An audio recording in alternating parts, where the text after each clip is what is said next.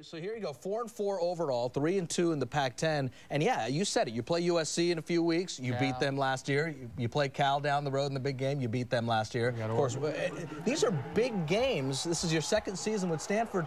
How'd you turn this thing around? I mean, watching the clips from USC last year when you shocked everyone, and then also the big game. You having fun turning this thing around? Because it's been fun to watch from an outside perspective. Yeah, having a lot of fun, and it certainly hasn't been me. I mean, not any kind of savior or anything. Getting a lot of help, and it's our players are doing it. They believe, you know, they go into each game expecting to win, and who we are as a football team. We talked much about it today as a team. We are a blue-collar football team. We are a grinded out.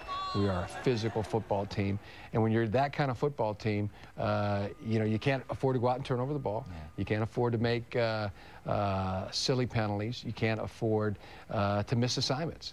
And so understanding who we are is the first and foremost thing that we have to do at this point as a 4-4 football team. But I got to jump in and have some fun with you. When you say blue collar, I love it. But